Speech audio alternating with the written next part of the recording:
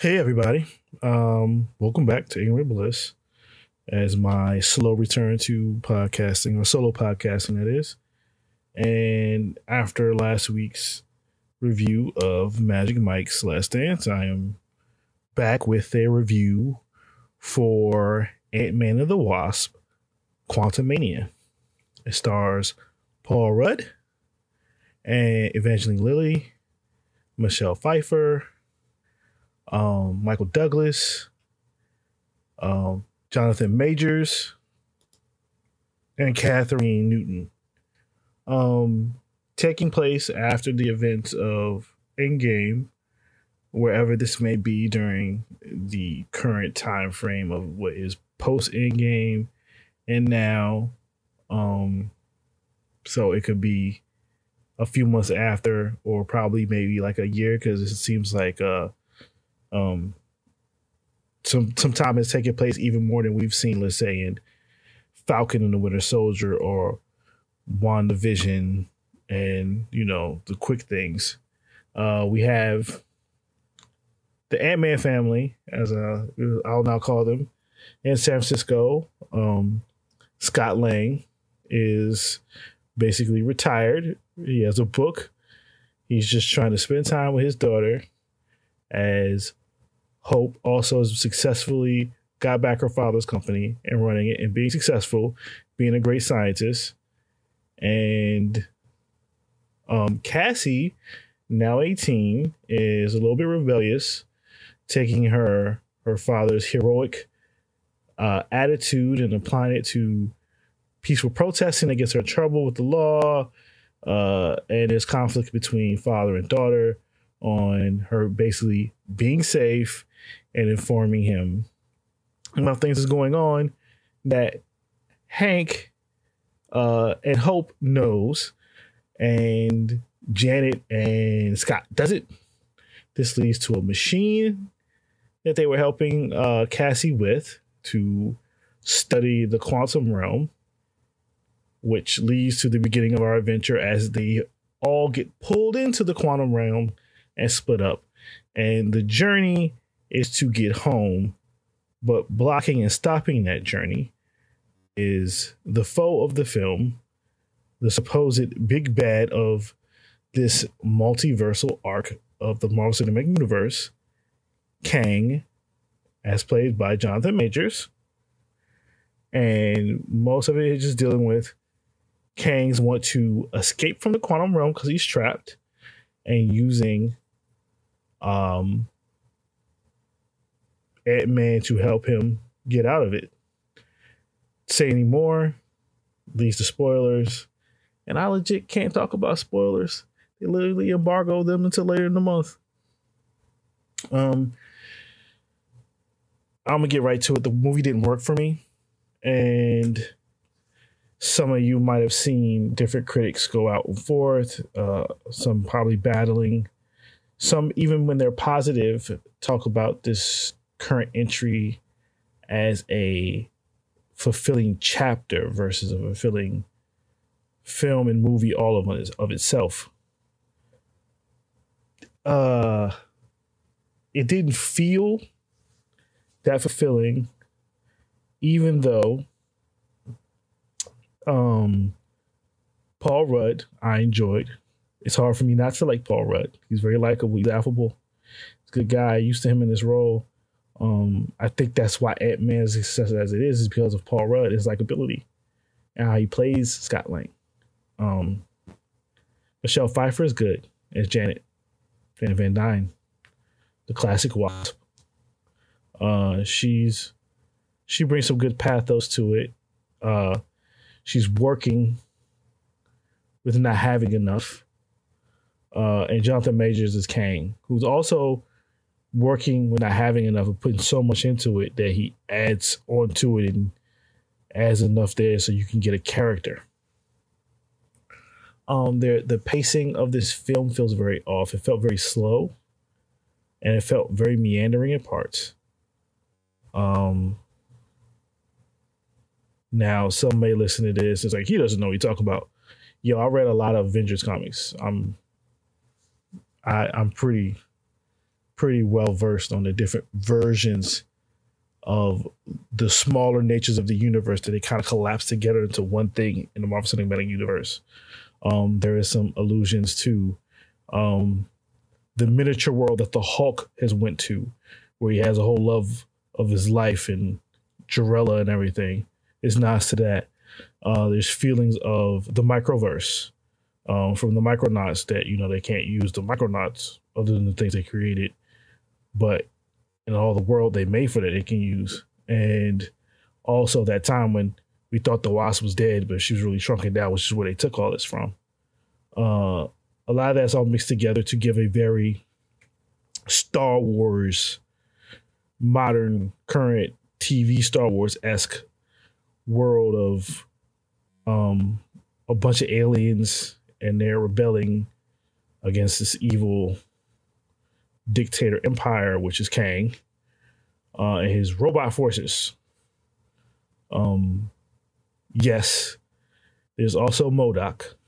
I do not consider that a spoiler, as people have found him in the trailers. I'm not a fan of the way MODOK looks.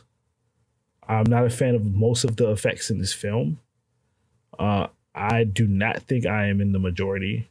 I think there are times in which you get glimpses of creativity and brightness, and there's other times where things really feel flat and boring, and flat in terms of it feels very generic.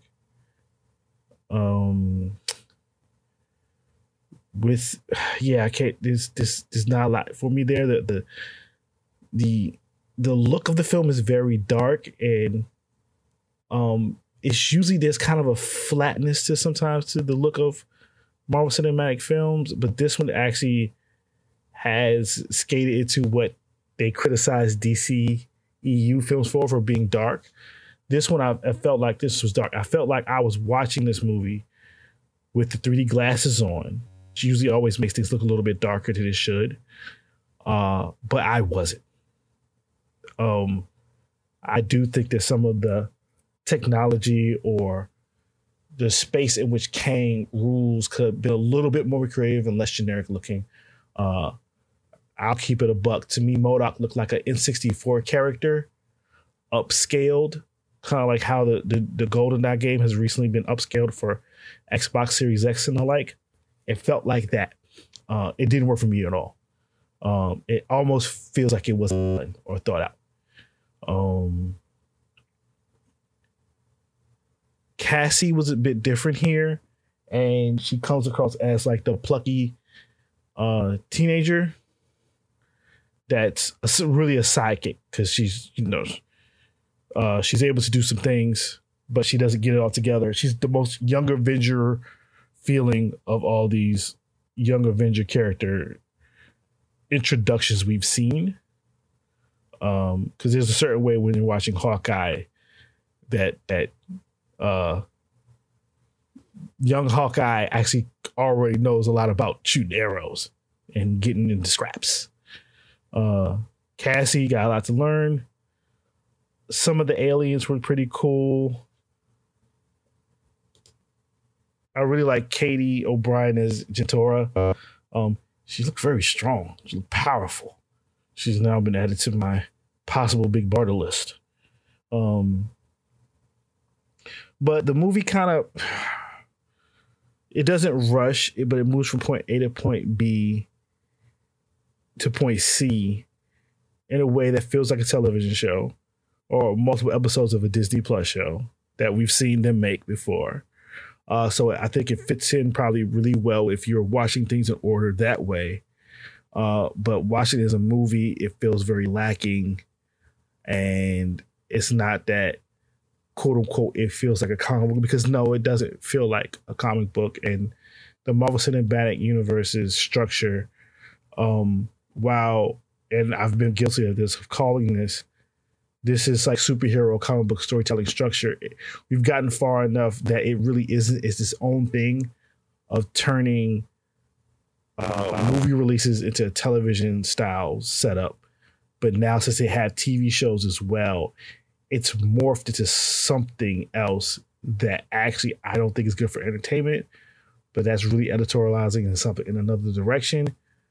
but it doesn't feel completely like a superhero comic. This doesn't feel like, if some people want to say that the movie is the event book, no, there is no giant Ant-Man event.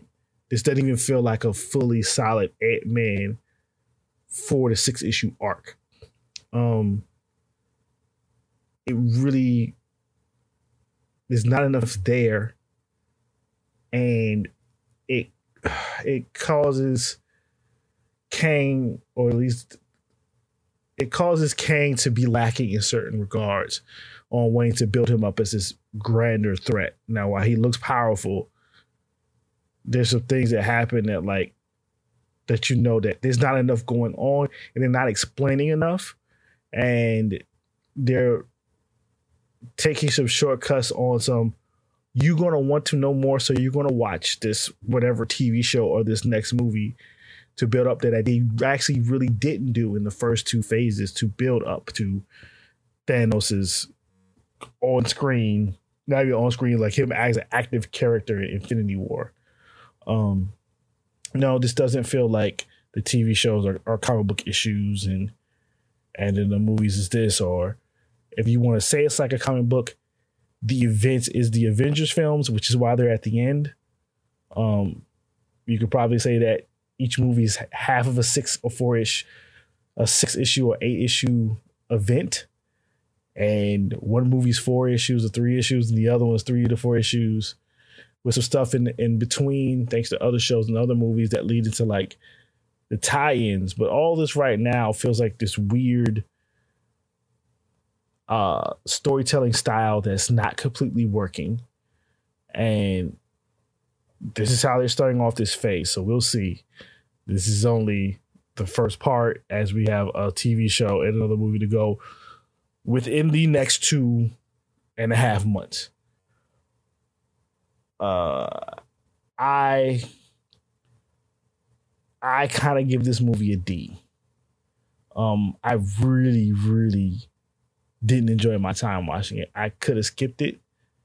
The beginning and the ends were my favorite parts. It was just Scott living life, but I had to deal with all this other adventuring stuff. Nobody's really deep enough in this movie. The aliens are okay. Some of them are just winks and nods to characters you might know or you might not. And I gotta give them credit though. They went full-blown Kang's outfit. It's Kang. It's real. It's classic Kang costume all the way. Blue face, lines on the face and all. That was nice to see, because it's probably one of the most accurate outfits they've made. But overall, this ain't it, champ. But hey, people gonna go see this anyway. Not really gonna care much about what I have to say.